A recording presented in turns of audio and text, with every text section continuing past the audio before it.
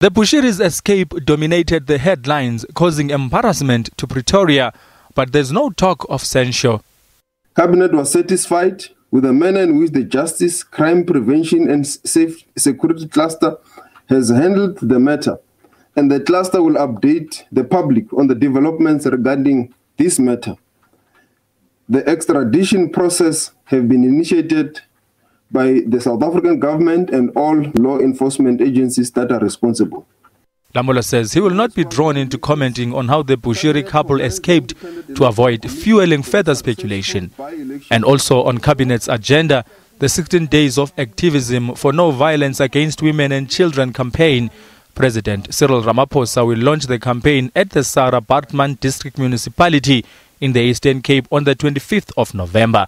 5 days of the 16 days, the victims of COVID-19 will be remembered.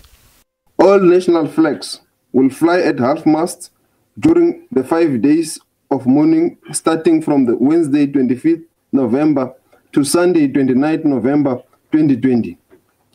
In a united move to honor and remember all those who have succumbed to COVID-19. Cabinet has commended the IEC for successful administering by-elections last week.